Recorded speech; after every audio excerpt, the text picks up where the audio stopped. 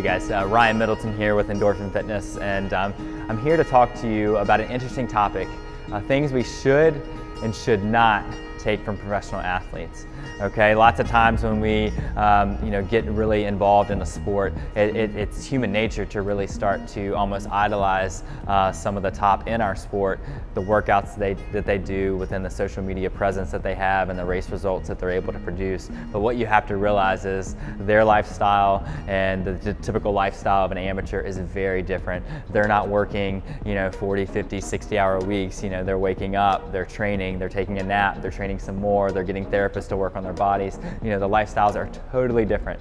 But that's not to say that we can't take bits and pieces from their training. I can remember probably 6 years ago, I read in a book once by Ryan Hall, who may still have the fastest marathon time for US marathoners, but he talks about a 25 times 400 meter workout on the track.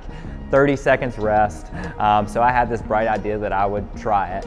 And so I wake up early and I go to the track one morning and I do 25 400 meter repeats on 30 seconds rest, and then had a stress fracture about a week later. Obviously there were some other things leading up to that occurrence, but that was probably not the best workout for me.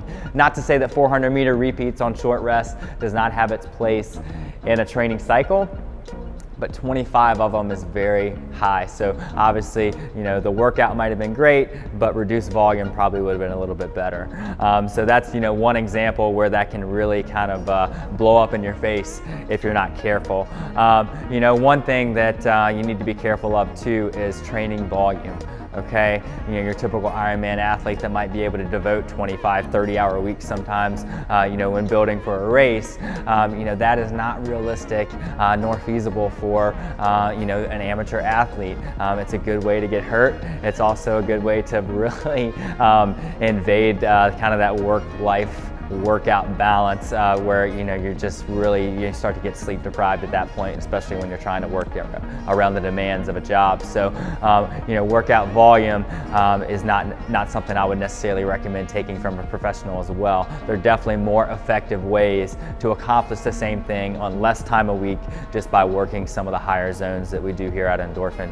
But one thing that you can take from professional athletes, which is highly motivational for me, is their work ethic. Okay, with the use of social media, I really get fired up, when one of their coaches might post a workout that they're doing, and they got music in the background, and they always wake up, and I know they may not necessarily feel like doing the workout that day, but they get it done.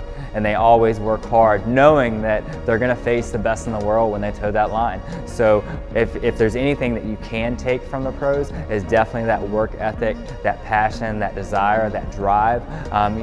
That's kind of what keeps you going when that alarm goes off early in the morning and you might just want to roll over and sleep a little bit. That is definitely something that inspires me, that hopefully that you can take away that will inspire you as well.